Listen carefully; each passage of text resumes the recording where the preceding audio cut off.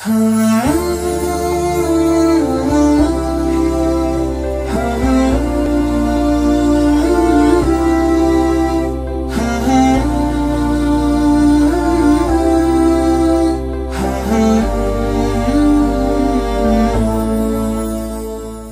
the name of Allah, the Beneficent, the Merciful, respected viewers, brothers and sisters in Islam, Assalamu alaikum wa rahmatullahi wa barakatuh.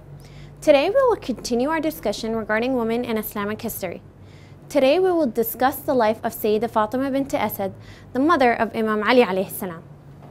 Fatima Bint Asad was the wife of the Prophet's uncle Abu Talib and the mother of Ja'far ibn Abi Talib and Ali ibn Abi Talib.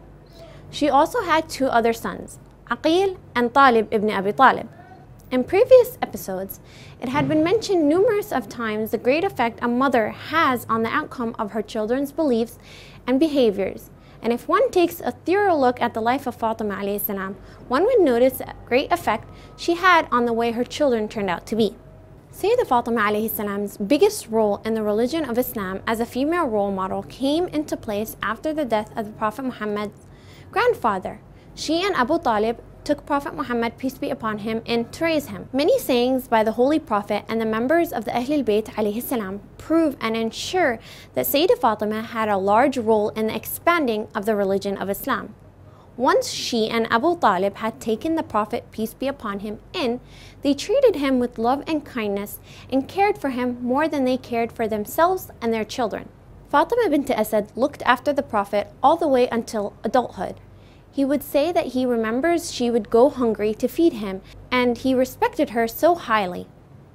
He would say that he remembers she would go hungry to feed him, and he respected her so highly that when she walked into a room, he would stand up to greet her and address her as mother, revealing the amount of love and respect the Prophet has towards her.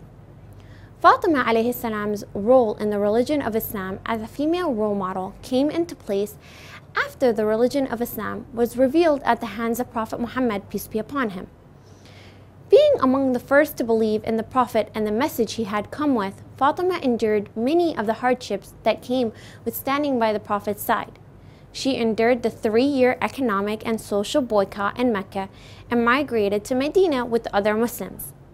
Being a powerful woman at the time, because of her superior personality and remarkable characteristics, Sayyidah Fatima alayhi salam strove towards spreading the truth about Islam, and her love towards the new religion did not only expand within herself, but it also seen that this love grew and bloomed in the hearts of those who surrounded her.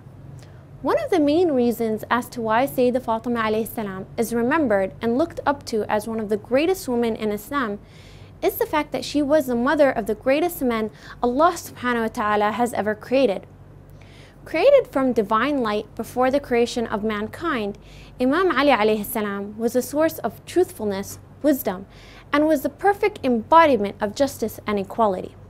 When Sayyidah Fatima was pregnant with Imam Ali alayhi salam, she would occasionally hear the child inside her womb speak to her and would always pray that he would be born safely.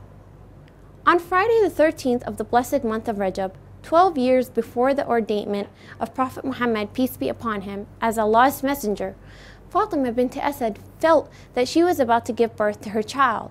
She came to the sacred Kaaba and began to circumambulate, praying as she walked, "O Allah, I believe in you, and in the messengers and the scriptures you have sent. I believe in what has been said by my grandfather, Abraham alayhi salam, who built the ancient house, the Kaaba.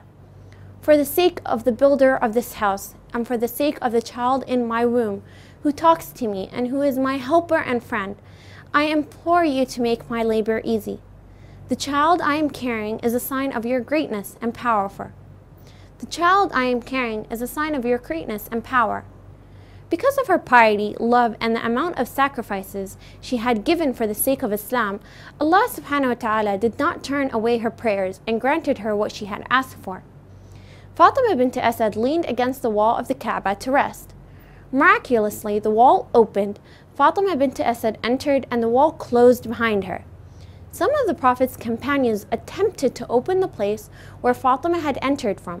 However, there was no use, and they instantly knew what had happened was a divine miracle.